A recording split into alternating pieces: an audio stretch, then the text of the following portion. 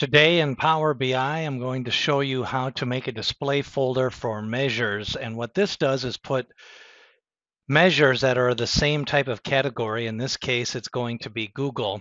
And we're going to put them into a folder so that whenever you want to look for my Google display measures, I can see them. So first off, those are the three measures that we're going to be moving to a display folder: Google Ads, Google Return on Ad Spend.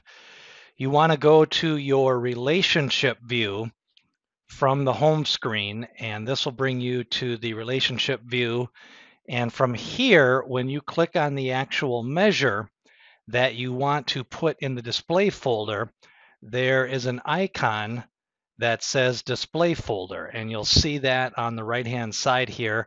The display folder is where you type on the actual measure, and in this case it's Google Display, so I'm going to type Google as my folder.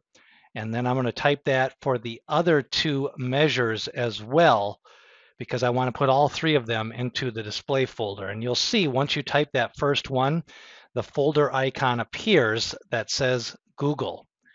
And that means you now have a display folder, and I'm going to put all three of the Google measures into that display folder.